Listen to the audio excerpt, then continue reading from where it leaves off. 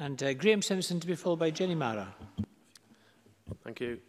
Last week, the Scottish Land Commission gave ministers its initial advice on land value capture. Can the First Minister say how the government plans to take forward this important work?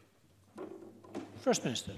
Well, we welcome the report by the Scottish Land Commission. We are interested in more effective ways to capture land value uplifts to pay for enabling infrastructure. But as the Commission notes, this is a very complex area, and any attempts to capture land value uplifts must be done in a fair way, which doesn't impact on the availability of land for development or the supply of new homes. So we will consider the recommendations in detail, and we will then set out our proposals to take forward work in this area following the completion of the planning bill.